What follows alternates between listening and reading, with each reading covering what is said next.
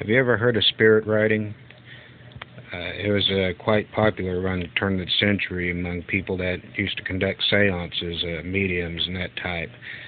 Basically, the idea was a pretty simple one, is that they would take a blank piece of paper or parchment, an ink pen, and they would go into a trance. And out of that trance, they would make these scribbles.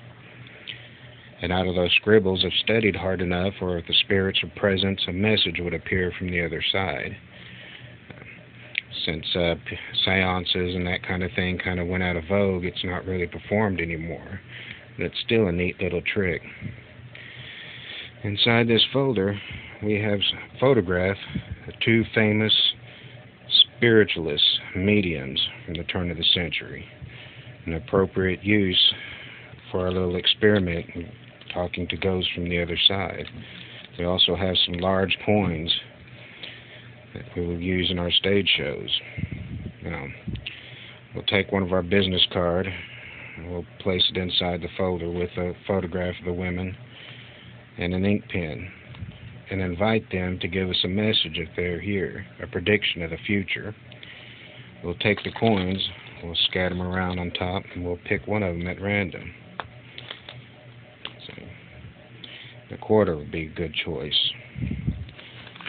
Set all the other coins aside. And take the pen, the business card, and say, oh, looks like there is some scribbling on it. I'll hold it up to the fire and see what happens. The ink is melting away, revealing a message.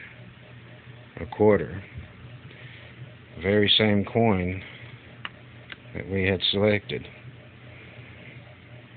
It appeared that those spiritualists from the turn of the century really did have the spirits with them after all.